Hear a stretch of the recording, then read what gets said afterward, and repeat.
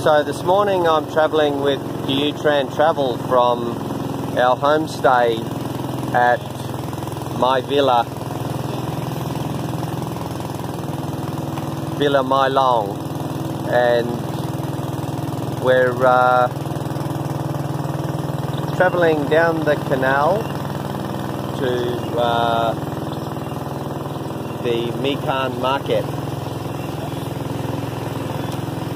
The tide's coming in, so there's plenty of water. We won't get stranded down here, and we'll have a couple of hours at the market looking around, maybe buy some fresh fruit for a snack,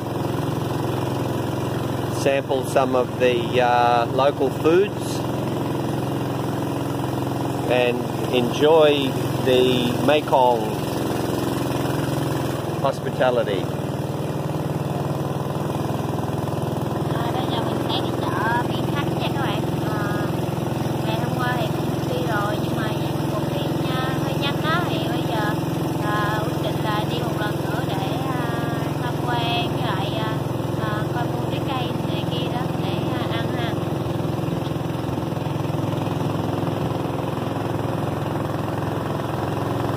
Yes, so as we cruise along the canal here, you can see the typical Mekong lifestyle. Everyone has a little boat landing, because that's the most economical and easiest form of transport, I suppose. There are pathways along all of the canals, and as we found yesterday, they are quite a labyrinth. So you can cross here and cross there and go down a pathway and through a beautiful garden and forget where you're going and then have to phone a friend to find out, how do I get home? But it's all part of the experience here of a tourist's visit to the Mekong.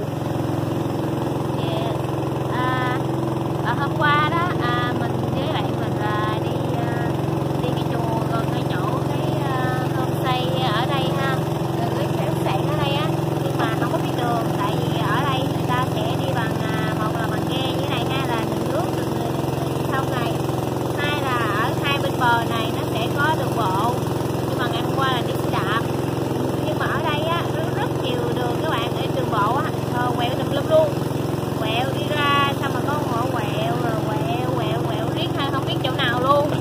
Xong rồi mới hỏi người ta là đi chùa theo hướng nào, rồi chỉ đi ra cái đường dạng là đường lớn, cái đường dầu á, cái đường lớn luôn á, rồi đạp xe rất là xa, xong rồi mới thấy được cái chùa phía bên này, xong rồi qua phía đối diện đó là cái vườn trái cây chín hồng á, rồi hỏi người ta cái chỗ khách sạn này ở đâu, cho người ta coi tên coi địa chỉ luôn, nhưng mà người ta cũng không biết ở đâu luôn đó. Thế là phải điện cho cái anh đứng tên ở khách sạn này, rồi nó mới chỉ đường đi về. Nói chung là sẽ đánh một vòng tròn luôn, vòng tròn rất là lớn, và đi xe đạp rất là nắng rồi rất là mệt. And the good thing about living on the river is you've always got a chance for a swim.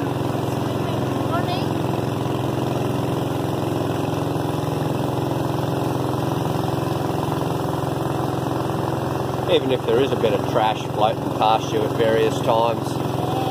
But hey, it's the Mekong.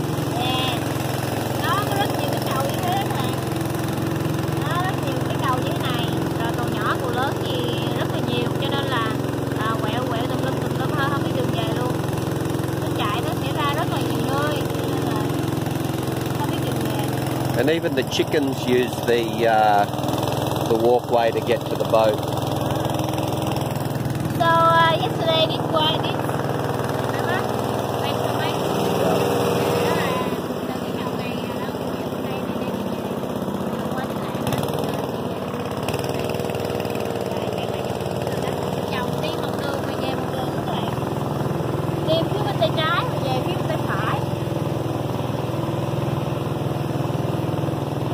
And Dieu's being a good girl and putting on her sunscreen. Yeah. Protect herself from the sun. Yeah. And keep her looking đẹp. Đẹp. Đẹp. Yeah.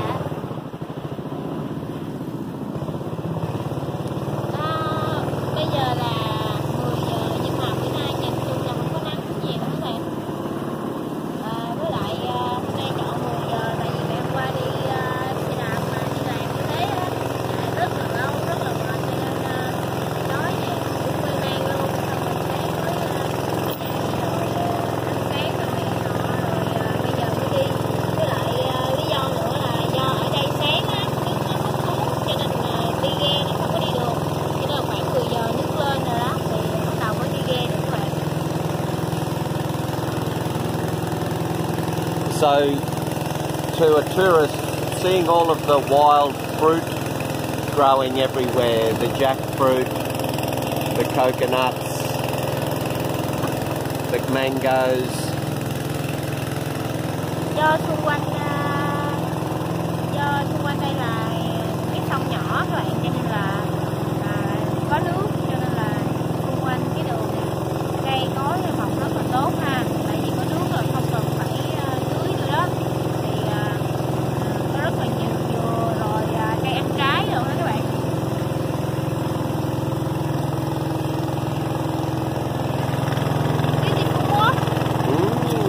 Very beautiful, darling.